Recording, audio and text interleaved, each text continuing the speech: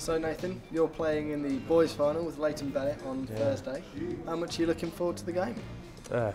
This is my second time here, so last time I wasn't too confident, but this time I'm feeling up for it and I'm feeling good. So.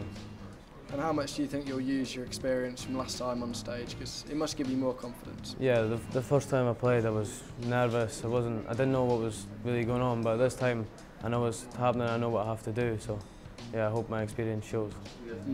And lots of the greats from the world of darts, like Eric Bristow, Jockey Wilson, Phil Taylor, Yeah. have all played on this stage, and you'll be playing them there on Thursday. Yeah, it's all the players that stepped on that stage and won. I want to be another great player, hopefully in the future. So.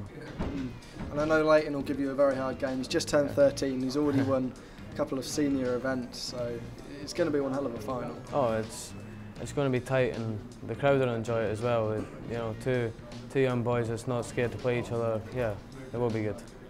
And I think we saw last year with Justin Van Tergouw, he's gone on to do some really good things in darts, and he's obviously going to be one of the best players in the world when he reaches that age, and I'm sure you're aiming for that too. Yeah, he was 2 sets all with one of the Serbian boys that's here this year, and I think he missed darts to get here in the men's, so that just shows how good of a player he is. To go from the youths into the men's straight away and have the confidence, he's a really good player.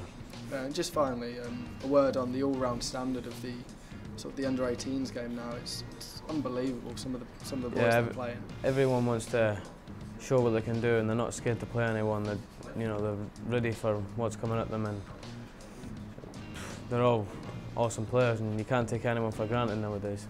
Okay, thank you very much.